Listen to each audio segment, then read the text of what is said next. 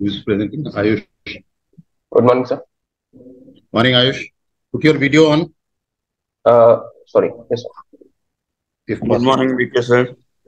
Morning, morning. Start. Yeah, we can start. Good morning, everyone. I'll be presenting today's case.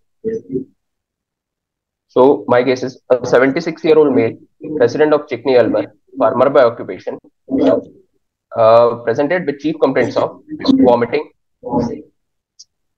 Am I audible, sir? Yes. Patient admitted with chief complaints of vomiting multiple episodes 6 days back, complaints of chest pain 6 days back, and complaints of shortness of breath since last 6 days. History of present illness. Patient was apparently all right 6 days back. He had sudden bouts of vomiting.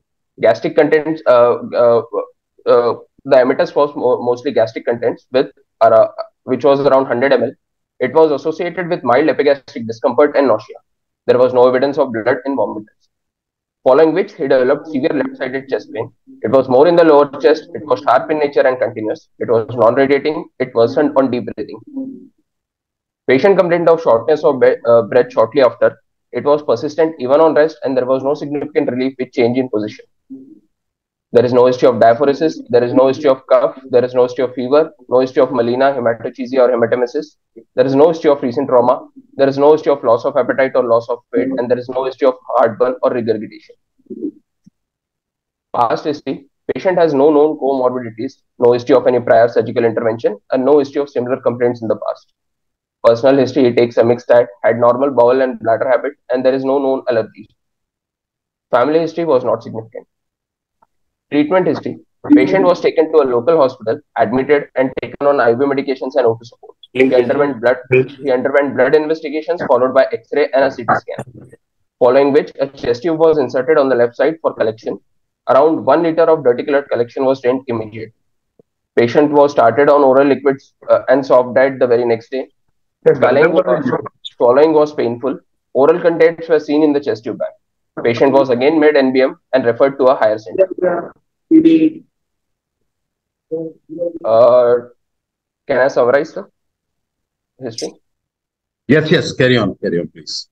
76-year-old man with no comorbidities presented with sudden bouts of vomiting 4 days back, followed by left-sided chest pain, shortness of breath, and he underwent evaluation. And left-sided chest tube was inserted elsewhere. Okay, go back to your start from the beginning. Yes, sir. And keep analyzing, keep describing. So my patient presented with sudden onset. Go to the presenting. Go to the first slide. Yes. So as soon as you hear this, what do you think? What do you make out? So my first, given the elderly, the scenario in an elderly male with vomiting, chest pain, and shortness of breath, first my first diagnosis, provisional diagnosis, would have been a cardiac issue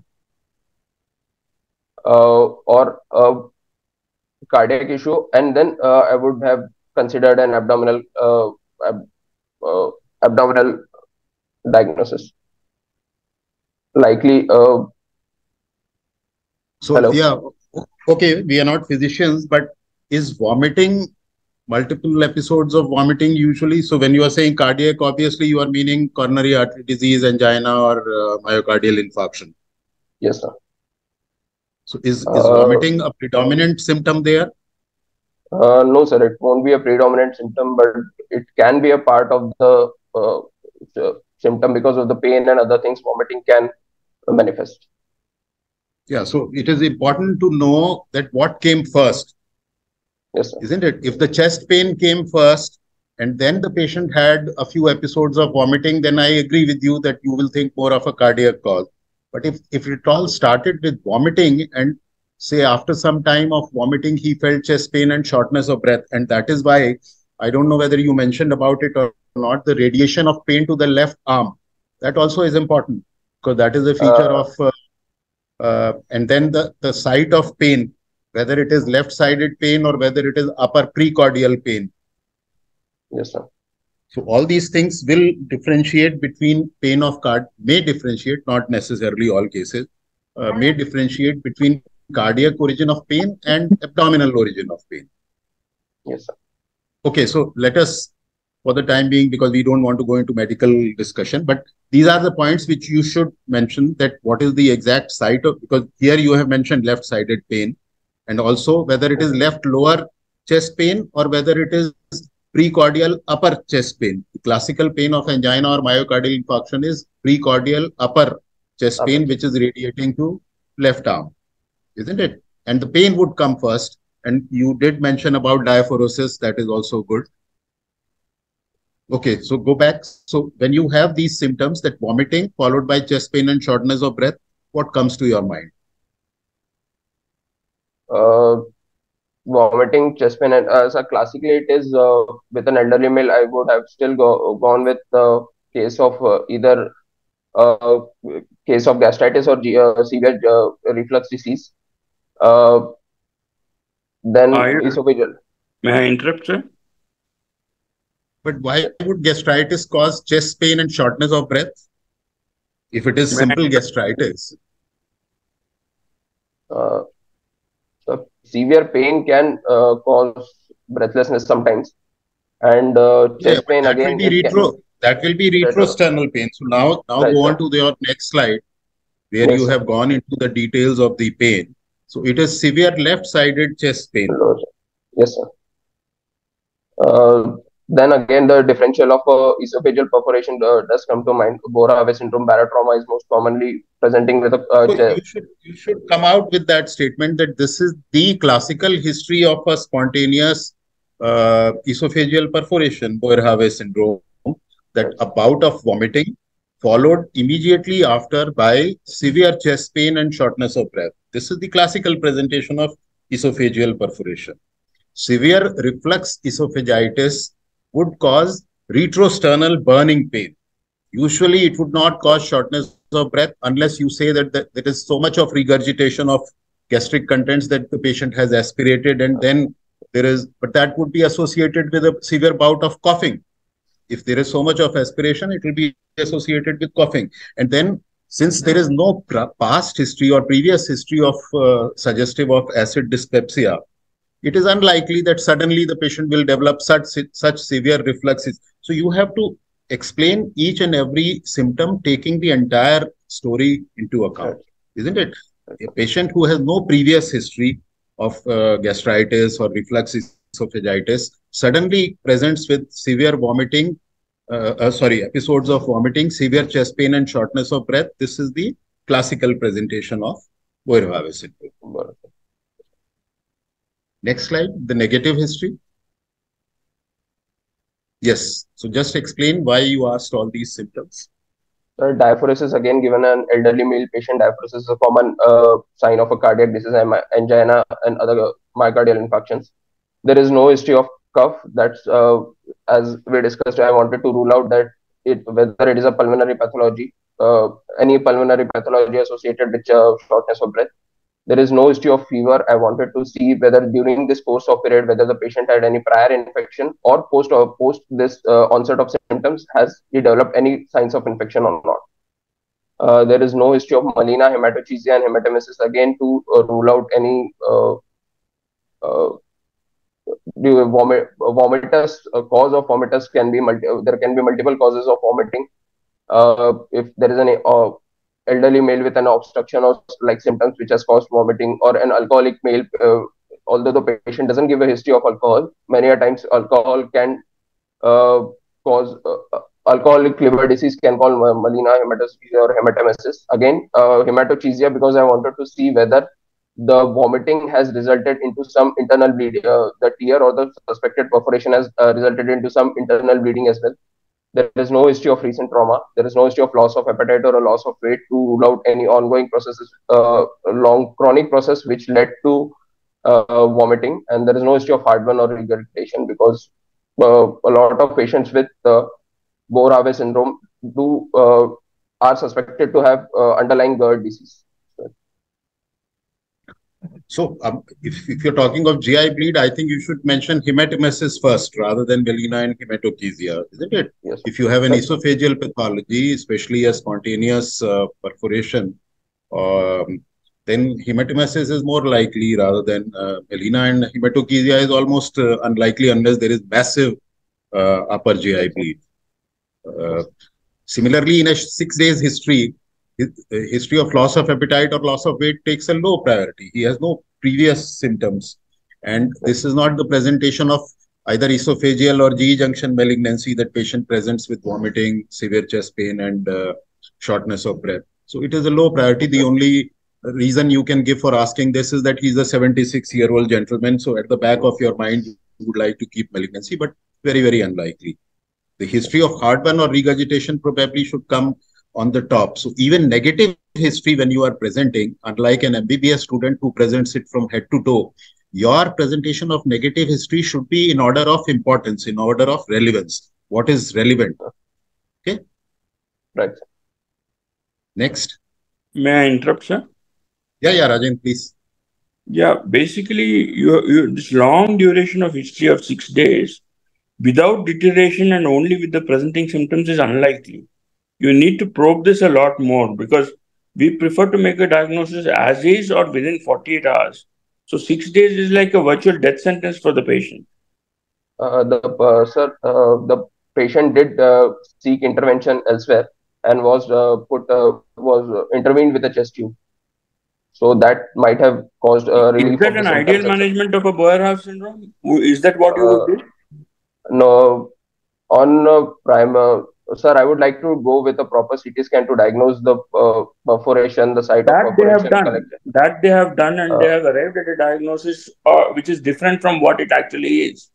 Because until the patient ate food and it came out through the chest tube, they didn't make a diagnosis of yes, sir. esophageal perforation. Yes, sir. So, are you going to present all those X-rays and CTs in the imaging part of it? Yes, yes, I do have that. Yeah. Okay. Well, Yeah, did the we'll patient come not to that. deteriorate at all? No, sir, because the intervention was done within, say, 12 hours of the presenting symptoms. They suspected it to be a case of basically a thoracic infection, is what the attendants were telling, and they inserted a chest tube. They did not suspect a esophageal perforation as such, and hence the patient was started on oral diet the very next day. Yeah. And Another thing after, is, Let's another thing let's see is, the management history because I think that would answer Dr. Rajan Desai's question that how is it that we are not talking of 6 days? He's right, but probably some intervention has been done in between. So go to the next slide, management history. Yes, Rajan, please. yeah, that's it, sir. So here you should mention the day that after how many days of illness, because okay, that answer will then come that whether he went there on second day, third day, or whatever it is. yes, sir. Okay. Yes, sir. So these So interventions were done within the 12 hours of the presenting symptoms, and so do you agree with the management? sir, the diagnosis might have been wrong, but at the outright, if the patient presents with the, as we can see, around 1 liter of collection was there, and it was there, and the patient had the diagnosis been made, I would have gone with probably a surgical intervention for a proper lavage and drainage if the patient was, because within 24 hours, if the diagnosis was made, we could have intervened with a repair if Okay. the We will go into the management that how we would or you would have managed, but uh, uh, do you agree with the management which they did, uh, especially the last part that the patient was started on oral liquids and soft diet next day? so here I would not agree with them because they missed the diagnosis and they, uh, but after once they found that it was a fistula, basically a esophageal fistula, they did get the patient on NBM and refer to a higher center. Yeah, because obviously when they have put a chest tube and it has drained dirty fluid, dirty colored collection, which means that there has been contamination with enteric contents. So on day one, on the very next day, to start oral probably was not correct. Next. Okay. Uh, Examination. General examination. Patient is conscious, alert, well oriented to time, place, and person. He is moderately built and nourished. BMI was 25.7 kg per meter square. Patient was febrile. Pulse was 86 per minute, normal rhythm. Respiratory rate was 25 per minute. Saturation was 95% on 2 liters of O2 support. Blood pressure was 120 by 70 ml. There was no evidence of anemia, jaundice, cyanosis, pedal edema, clubbing, and JVP was not raised. There was no palpable lymphadenopathy.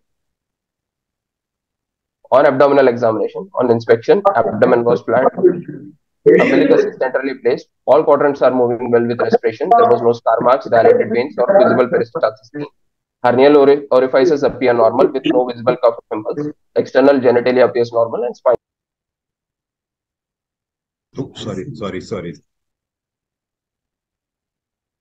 I have by mistake muted you. Yes, sorry. Yes. On palpation, abdomen was soft, non-tender, no palpable lump was there, no organomegaly. Liver span was 11 centimeters. For rectal examination, no blood staining or melena was present. Respiratory examination. Movement on inspection, movement on the left side of the chest was less as compared to the right. Trachea appeared centrally placed.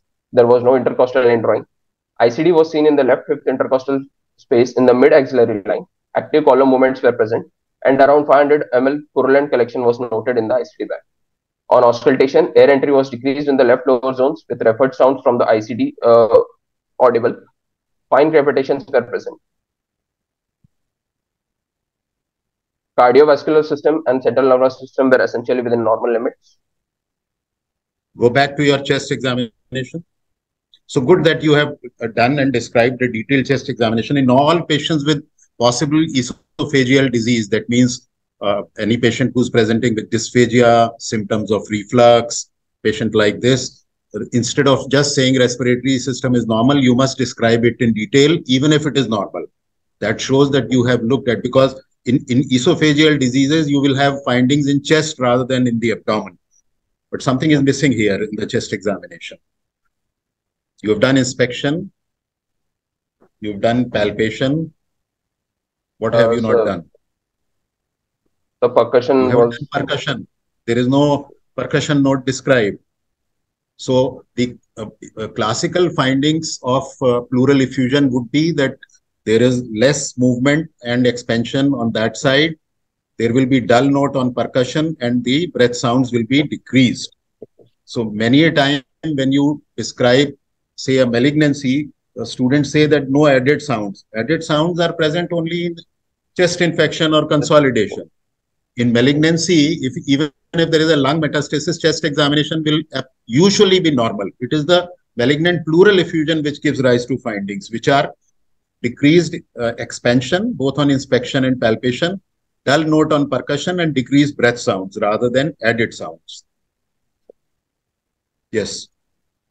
You didn't mention a pleural rub or evidence to suggest pericarditis, pleuritis, because dirty fluid has drained from the chest. 6 days back, he had vomiting. So, was the vomiting associated with abdominal pain? Because even acute fluid collection due to pancreatitis can cause a similar kind of symptom profile. There was no prior abdominal pain. However, during the bouts of vomiting, patient did have some nausea and upper abdominal discomfort. But as such, there were no preceding symptoms of abdominal pain.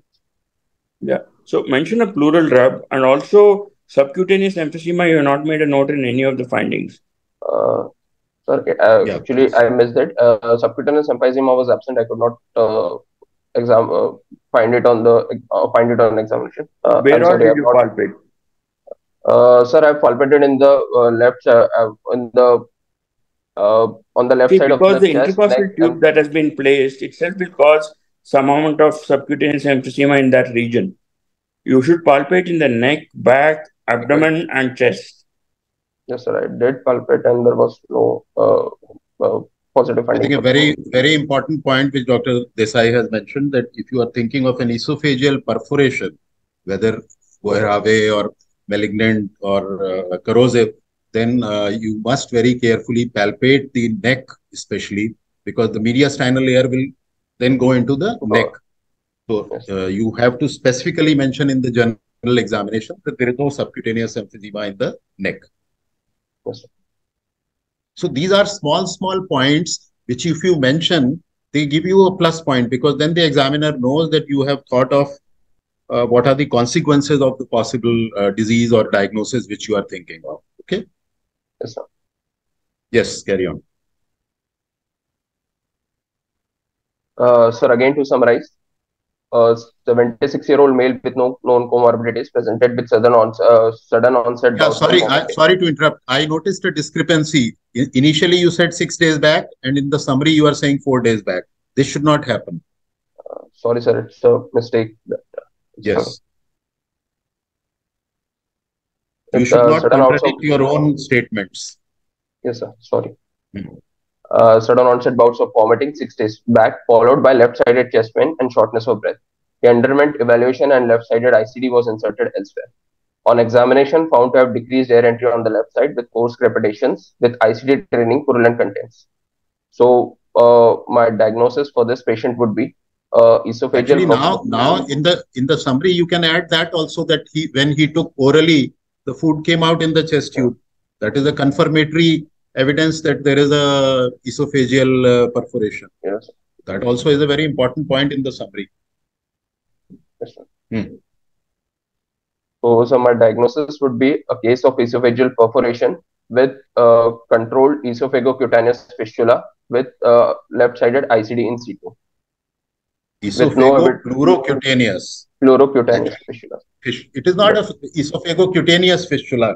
Cutaneous is because you have put a chest tube. It is the esophagopleural fistula, Yes, with pleural effusion or empyema, you can say. And you have to add that this is a spontaneous esophageal perforation. You have to say that you are thinking of a Boyer-Haave syndrome. yes, sir. So suppose the patient came to you the first time, what would you have done? So my first would be to first optimize the patient. I would have done a X-ray. What is optimization? What is optimization? So first to look for basically look for airway breathing and circulation. I would have first checked There for is the a patient. difference between optimization and resuscitation and stabilization. Optimization is of a patient who has to be planned for an elective surgery, but he or she has multiple comorbidities. So that is what is called optimization. A patient who comes in shock or hemodynamic instability, you stabilize the patient. A patient who comes with, the say, fluid and electrolyte imbalance or sepsis, that is called resuscitation. So this is not optimization. He must have, at that time, he must be in sepsis. Depending on when he presented, he must be even be dehydrated, hypotensive, tachycardic. So that is resuscitation and stability. Yes, carry on. So I would have resuscitated the patient, and my first investigation would have been X-ray chest. X-ray chest. So what measures will you take before you investigate? What all would you have done? He came to you in the emergency, say 24, 48 hours after the episode. What all would you have done?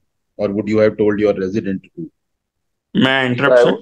Yes, Rajan, please. Yeah, it's very important in a 76-year-old man whether he has built up teeth, or that is dentures. Does he have dentures? Has he missed his dentures recently? Because denture perforation is one of the commonest perforations in elderly. Yes, sir. So did you take history? Did you examine his mouth to look for any dentures? No, sir. I did not specifically look for the dentures. That has to be looked for. It's a common cause of perforation, esophageal perforation. Yes, sir. Yeah, and I think very important point which we all missed initially. And similarly, if it is a child, then swallowed or ingested foreign body. Yes. So what would you do? So to resuscitate this patient, I would have first secured an IV line, got him on IV fluids, and IV fluid. I would have inserted a catheter, since this is an elderly man, and monitored for urine output as well. Once his vitals have been stabilized, I would have shifted him for an X-ray. What else? Uh, uh, Patient who uh, has esophageal perforation, pleural effusion, empyema. Antibiotic. What? Sorry. Immediately start him on a broad spectrum antibiotic Okay. as a first. Or oxygen. You will Oxygen. Yes, start sir. him. Oxygen. Very likely that he will be having low saturation, hypoxemia. Yes, sir. So these are things which can be quickly done. Yes, sir. Okay. If I say it is a gastric torsion or a gastric volvulus, how do you counter my statement? Because this is how even a gastric torsion can present. And hiatus hernia is more common than Boerhaave syndrome. With hiatus hernia presenting, there would have been some preceding Gastric symptoms maybe. volvulus. What are the symptoms of gastric volvulus? So gastric volvulus usually would have preceded with the first pain because of lower left side, lower left sided chest pain most commonly because of the torsion and the repeated upward movement of the stomach. There would have been a prior history of early satiety, postprandial bloating, and other things would have been present, sir. And had it short shortness of breath unless it has gone into necrosis or a perforation because of the long-standing volvulus would not have been presented because patient would have gotten accustomed to the repeated. If it was a The long-standing important thing is, in addition to vomiting, there will be dysphagia. At some point in the history, you will have significant dysphagia because in torsion, both the esophagus and the duodenum are blocked, especially either organoaxial or mesenterioaxial. It does not make a difference. okay. So dysphagia being absent is an important symptom here.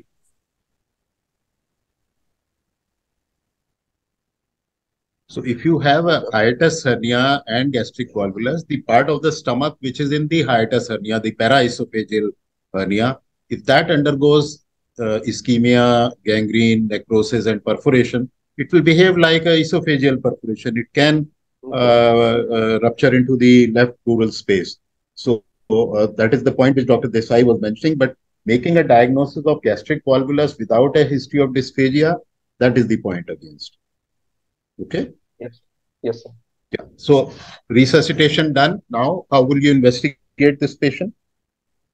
I would first get an ECG and an X-ray for this patient because he's an elderly man with again chest pain. Very so good. I would Very good. Although we are not thinking of coronary disease, but since ECG can be done then and there only in a 76-year-old gentleman who presents with chest pain, irrespective of what your clinical diagnosis is, ECG must be done, and it can be done in a minute on the bedside, there, then and there only, before a chest X-ray is done. So that is very important. In fact, I always say that any patient in whom you are considering a diagnosis of acute pancreatitis, irrespective of the age of the patient, a chest X-ray and ECG is a must, because there are instances where a chest or a cardiac event can be misdiagnosed or misinterpreted as acute pancreatitis. So very, very good point. Yes. What do you expect to see in the chest X-ray? Chest X-ray, I would see a left lower side possible. I would suspect to have. I would suspect that the patient would have a left-sided pleural effusion. There would be media widening of the mediastinum can be there. There would be hydropneumothorax. There could be so that air pneumomediastinum can also be seen. And mediastinal emphysema, mediastinal air. You can even see air going up in the neck, in the subcutaneous. Subcutaneous emphysema can also be. Yes. So do we have the chest X-ray of this patient? Yes, sir. This is the chest X-ray on first chest X-ray on presentation. So this is a X-ray chest PA view of the patient. Firstly, I see that there is a deviation of the trachea to the right side. There is a mediastinal shift is present. There is an obvious pneumothorax with hydrothorax on the left side. There is mediastinal widening can be seen. Mediastinal widening can be seen. there is a thin line of air seen just here along the cardiac border, which might possibly suggest a pneumomediastinum. There Can you are point some. out? Can you point out the pericardiac air? So this. I'm not, maybe. This. Yeah, so it And shows. And can you point out the pneumothorax? so this. Yes, there is a large amount of air, there is large amount of fluid, there is parenchymal opacification or opacities on the left side, even on the right side The right probably, side is okay. Yes, sir. and there is deviation of the mediastinum to the right. Yes, sir. Okay, then Because it is a I'm not mediastinum. sure whether is there some amount of subdiaphragmatic air also? Is the dome of So diaphragm this elevated? I'm not sure. No, the left side. No, probably that is the rib. What this rib I'm missing. shadow, so that is continuing That over is the here. rib. Yes, yes. Yeah. Please carry on. So, okay, after this chest X-ray, what will you do? So my first thing would be to get ICD inserted for this patient because he is Yes, having very good. more. You should not, at this stage, you should not say, I will do a CT scan because the diagnosis is obvious. There is an esophageal perforation, taking the history and the examination and this into account, and there is a large amount of pleural fluid. So, first thing is to place a chest tube. Yes, sir. Yes. Okay. So, chest tube placed then. So once the chest tube is placed, I would note for the kind of and the amount of content that is present. It would uh, guide me to as to prepare for the amount of sepsis or the contamination that is present in the thoracic cavity. Then I would send a contamination for culture as well, if any uh, for culture as to guide for the future antibiotic treatment. I would also simultaneously get basic blood investigations done for this patient to look for TLC counts and other things. TLC counts and TL Let's see basically. the reports. So these were the investigations first. The first investigation was 4th of June was done on the day of the symptoms, presenting symptoms itself. So as we can see, the hemoglobin has more or less remained stable. Counts were 8,200. They have now, and again within normal limits of 6,200 now. Platelets were 80,000 on the day of presentation. They are 1,50,000. Sodium was 133, 135. Potassium was higher on day of presentation, which is more or less stabilized now. Urea was 106 and creat was 2.5, which is now 38 and 1.1, which leads me to suspect that patient was in probably in dehydration or dehydration at that time. LFT is largely normal and iron is normal. So how does the timing of presentation of the patient with a suspected esophageal perforation affect or decide your plan of investigation and plan of management? When would you do a CT scan? Sir, once the patient is once after the ICD tube, once the patient is stabilized, I would go for a CT scan because in the early period, if the contamination is less, a primary repair could be attempted given the margins of the perforation are healthy and amenable for repair. What do you mean by early? So within 24 hours is what usually accepted criteria. So is there a situation where you would not do a CT scan?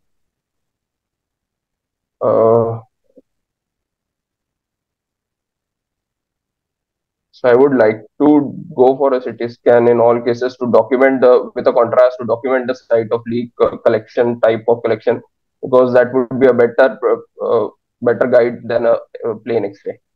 But you have already placed an ICD, so pleura has been drained. Suppose the patient comes after 3 days, and at that time, as you said, that you will not plan for a primary repair. You have seen a lot of air, lot of fluid in the pleural cavity. You place a ICD and you see some food material coming out. So why do you want to do a CT? now, when you are not planning to do anything else except pleural drainage. Will CT give you some extra information?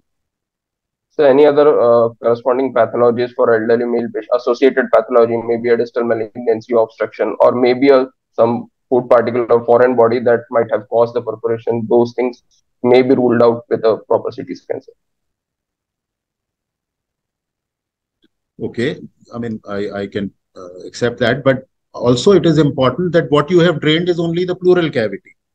There could be a collection in the mediastinum also, isn't it?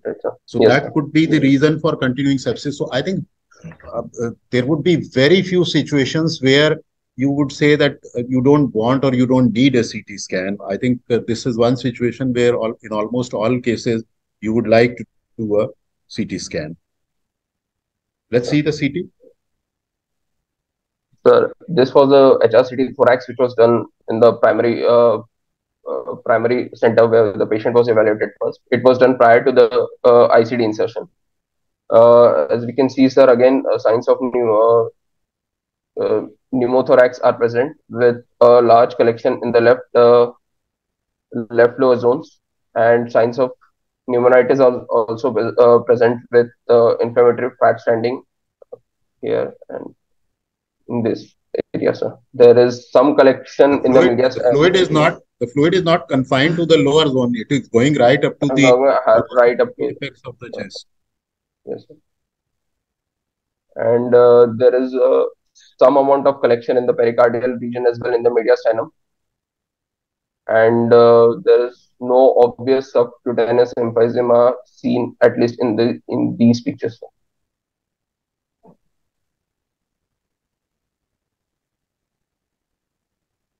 So again, what is important to see is, because pleural cavity you are anyway going to drain, or you should have already drained. What is important to see is that how much is the inflammation or collection into the mediastinum. So that may not get drained by the ICD only. So show us the esophagus from above downwards and show where is the possible site of perforation if we can make it out. So this is a thin strand of air which esophagus appears to be collapsed in this case, and it is this small speck of air. I would suspect it to be esophagus, just adjacent to the aorta here, and you can see the. So if you see the last cut on the second row, you can see that vertical air which is to the left of trachea. You should also comment that trachea is obviously deviated to the left, as we saw on the chest X-ray. But from there, you start seeing this air, which is best seen in the first cut of the third row, and then all the other cuts, which looks like extraluminal air. Can you make it out? The last cut of the second row, last one. Yes, just to the left of the trachea, see that vertical black thing obliquely running? Yes, that looks like extraluminal air, because this doesn't iske pehle jitna dikh raha tha, that could be in the lumen, but this definitely, and then the next so many cuts, whatever air you see black to the left and behind the trachea, that is all extraluminal air. Yes, so that probably is the perforation. Perforation, we don't know where it is, but this is definitely extra. And there doesn't seem to be much mediastinal inflammation. The mediastinum looks all right. There is not much collection or stranding in the mediastinum. So that is a favorable thing. This means that just by putting ICD, you will be able to control the sepsis in this case. What else would you have done in the CT, which probably they haven't done? An oral contrast, water soluble. Yeah, they haven't given oral contrast, I don't think. Do we see any oral contrast in the stomach? No, sir. No, sir, they have not done. They were not suspecting a basic pathology. So that could have identified the site of perforation and the size of perforation to some extent, which is important only if you are planning surgical management. If the patient is coming late and you are not planning immediate surgical management, that is not significant. But if you are planning to go for an early repair of the perforation, then it is important, because that would decide your access, and that would give you an idea where you are going to expect the perforation. Yes, sir.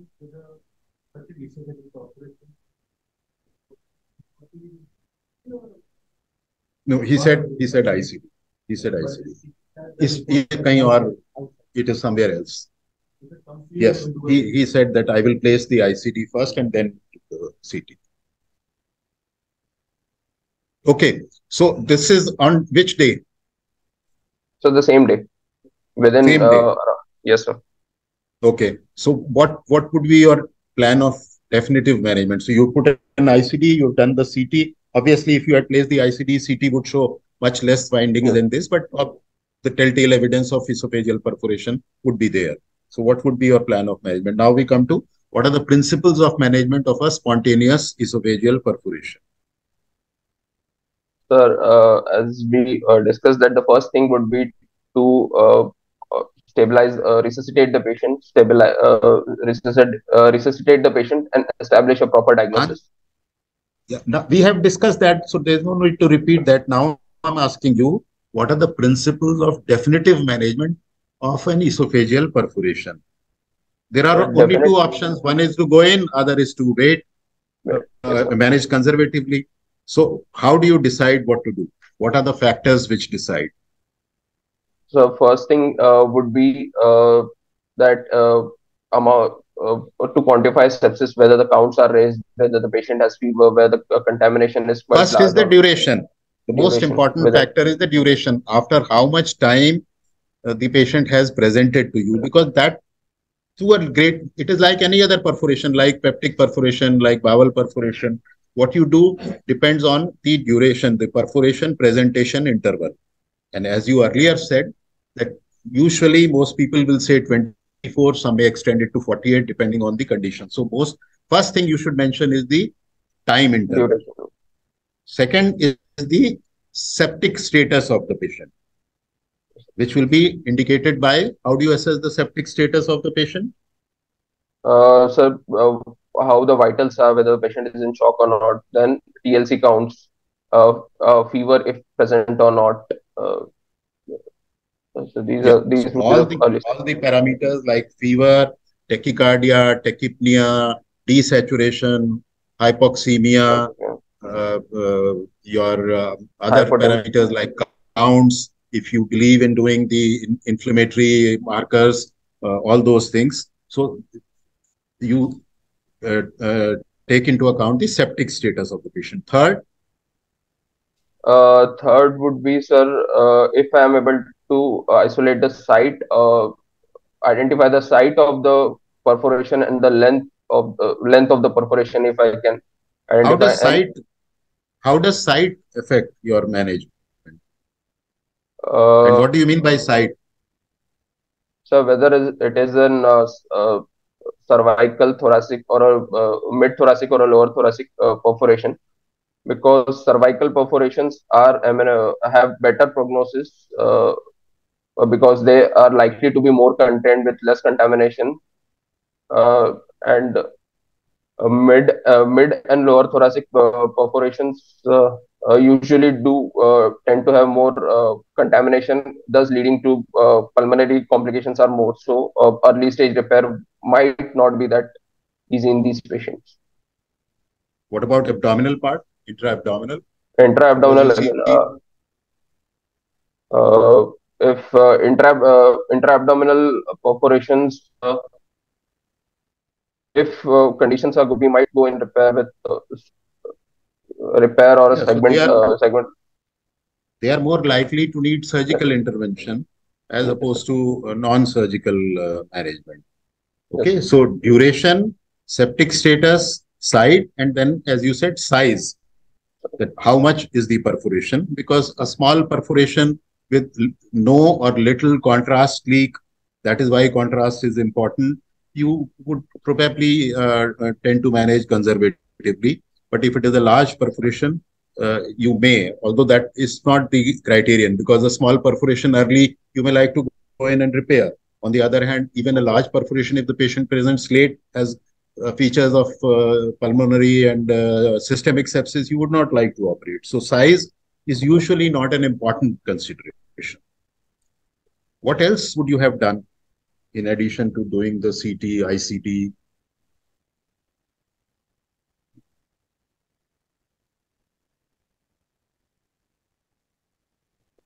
Nutrition? Nutrition, yes, sir, nutrition would be an important thing. Once, if the so there are two ways that we can ensure nutrition, either and nutrition early period. If the patient is stable, we may go in for a nasovaginal tube or an FJ placement. If we are suspecting that the contamination or the sepsis is more and the patient is more likely to stay on a nutritional support, enteral or a parenteral nutritional support for a long time, I would prefer an FJ in this patient if we are waiting for a longer duration. So I don't know, check about this, but I'm not sure whether if you can place a nasovaginal tube or whether you should go for feeding J's. Ajay, what would you? Both the options. So that's what Dr. Ajay also says, that if you have the expertise radiological, obviously you would try to avoid an endoscopic placement here because that may increase the perforation. So a good radiologist under fluoroscopic control should be able to pass a guide wire across the site of perforation into the stomach and post pyloric. So post pyloric feeding, not nasogastric, because that has the risk of regurgitation. But post pyloric feeding, definitely, because nutrition will be an important part, especially if you are going to manage the patient on conservative lines. Okay. So suppose we decide to operate, as you said, patient comes immediately after the event. There is no systemic sepsis. Patient is otherwise well preserved. What will be your surgical approach? So there are two ways that we can approach the patient. Either it can be through a video-assisted thoracoscopic surgery for first drainage and identification of the site of perforation, or we can go with a left posterolateral open technique here. I would first prefer a VATS in this patient to do a proper lavage drainage and identify the site of perforation. See for the margins of the perforation whether they can be repaired properly. A primary repair can be attempted in this case or not. If the margins are low, unhealthy, devitalized, or it is a long perforation, then I would just come out with a drain placed in the periesophageal cavity. If the perforation is amenable for a repair, then we can attempt a primary closure with probably a omental or a fundic wrap around the perforation if it is in the lower side, if it is in the lower thoracic cavity. So again, the length of the perforation is not that important. It is the edges of the perforation, whether they are healthy or not, whether you think that sutures will hold or not. Okay. And you said that you will do a video-assisted thoracic procedure. So how will you get the momentum? You said I will patch it with momentum. No, sir. I would like to first start with a minimal VATS procedure. If it is amenable to repair, then I would do an open. So can you use anything else? Suppose you don't. Suppose the perforation is all in the intrathoracic part of the esophagus, and you have repaired it. How would you repair before that? How would you repair? So, PDS intermittent PDS sutures. I would prefer. What size? Whenever you are asked a question, how would you repair? How would you do an osmosis? In the first sentence itself, you should say interrupted or continuous, single layer, double layer, what suture, what needle. All this you should say in the first instance. Yes. Now tell me, how would you repair? It would be a double layer interrupted repair with a PDS 30. Interrupted, continuous. May I interrupt? Interrupted. Double layer oesophagus में double layer कहीं भी करते हैं, even elective में नहीं करते. So some books have mentioned that if possible, then mucosa should be taken first, and the second layer of muscle should be. नहीं, oesophagus intrathoracic oesophagus में तो कोई सिरोजल कवरिंग होगी नहीं, एब्डोमेन में तो फिर भी होती है double. Oh, okay. I'm not sure.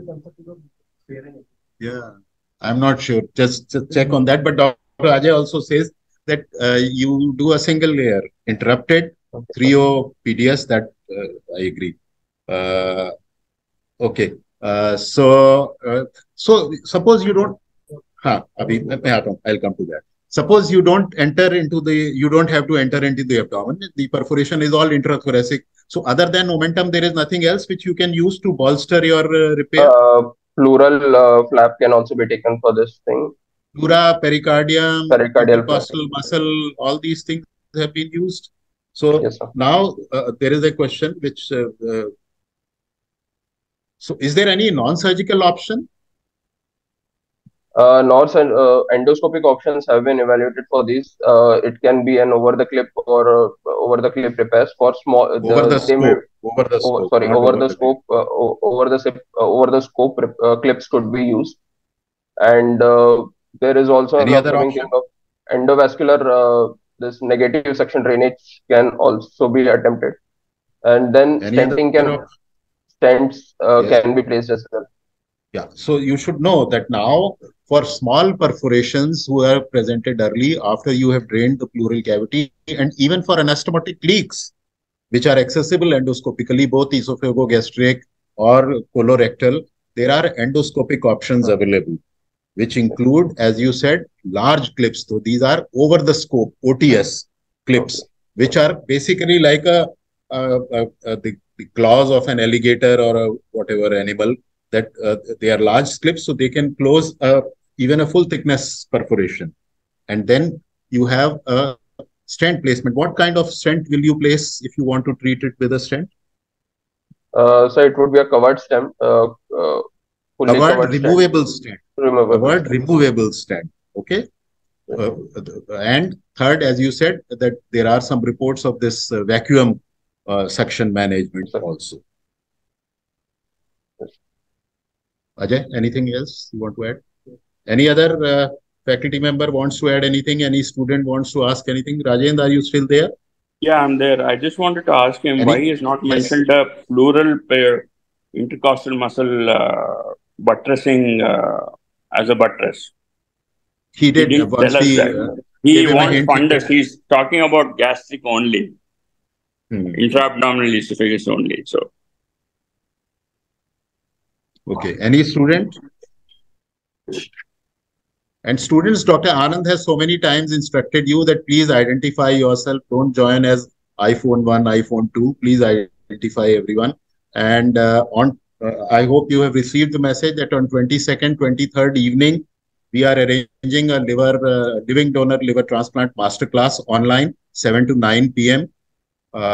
So very soon we will be putting up the program, but note the date and time, 22nd, 23rd of June, 7 to 9 p.m. We will be putting the detailed program and the link on the tutorial website.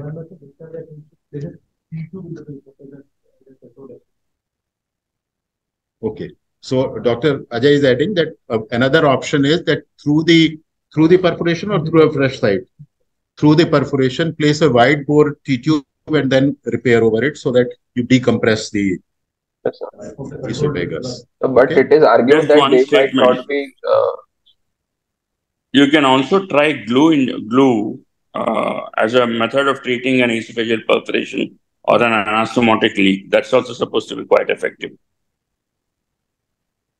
Okay. And Dr. Bigyan Acharya says esophageal exclusion as the last resort. See, that would be required if you have to go in for whatever reason for a late presentation of a very large perforation with contamination. So in that situation, conservation is more important, that you just drain the pleural cavity. If required, you drain the mediastinum and see what happens to this perforation and ensure a nutritional port, which is either NJ or FJ, rather than doing exclusion at that stage. Because the primary aim is to treat the sepsis and to maintain nutrition. And then later on, what happens to the esophagus, whether it strictures or not, that would decide the definitive management later.